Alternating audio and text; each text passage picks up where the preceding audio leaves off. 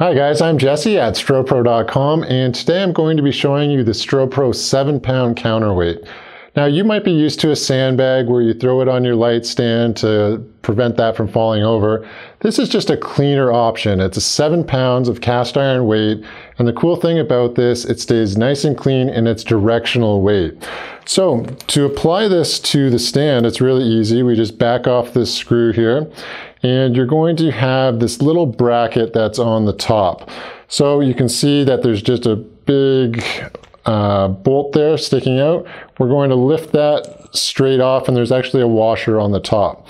Now you're going to see a couple grooves right on the top here, and those are designed, if I go down below here, to fit right over a stand like that. So this is only for like our Strobepro 7, 9, 10 foot stands, also our 13, 16 foot booms. Anything that has this cross brace right here. Other stands like a C stand or some of our other like heavy duty stands, you're going to want to use a traditional sandbag, and you can check those out on the website as well. But to attach this, it's really easy. You'll see the groove pieces there.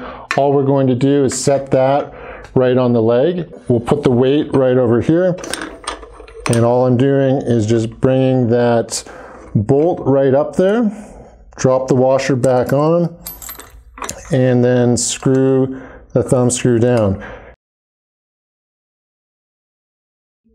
Okay guys, the counterweight is on the leg here. It's always a good idea, kind of just like a C stand, if you're going to have a heavy load on this, to put the load against the leg that is weighted.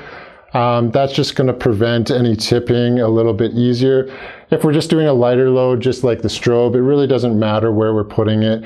It's got plenty of weight. You always want to point towards a leg though. You never want to take the load, point it in between, like in between these legs here, because that's going to be a tipping point. As long as you're going on to one of these legs with a lighter load, it shouldn't really matter. But again, a heavier load, or if you're booming it, make sure that you go out to the leg that is weighted. That's going to prevent the most tipping. So what's the difference between the counterweight that we have there and a traditional sandbag? Well, first off, I don't have this sandbag filled, just so I can demo it for you. A traditional sandbag is going to go through the leg like that and sit right here. So you can see right away that this stand is a little bit lower to the ground, so all that weight from the sand would actually be sitting on the ground.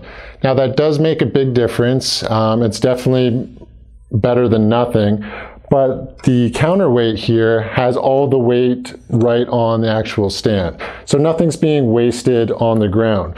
So with a sandbag, this would actually have space to come up like that, whereas the counterweight, it's on there. We're not wasting any of that weight. It's right on here. We can slide it up and down as necessary and lock it into place.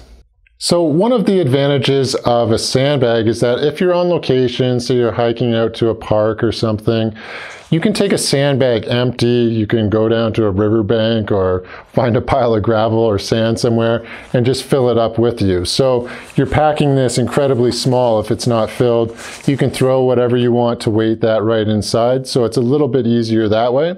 Whereas the counterweight, it's just 7 pounds. So you're going to be taking that with you. It's never going to be lighter than that. But it is a little bit cleaner. So I tend to prefer having the counterweight in the studio, and then a lot of times I kind of actually like having a sandbag outside. So it's really your preference. Both are great options. Those are just kind of some of the differences between them. So there you have it guys, the Strobepro 7-pound counterweight. This is a great investment and a little bit of insurance that doesn't cost a lot. It only takes one time for your light stand to tip over with a $1,000 light on it, and you'll wish you had it. Or even worse, your light could fall over and hit someone. So whether you're working in the studio with the counterweight, or if you're going outside, it's a great option both ways. So check out all our light stand weights at Strobepro, and until next time, I'm Jesse at Strobepro.com.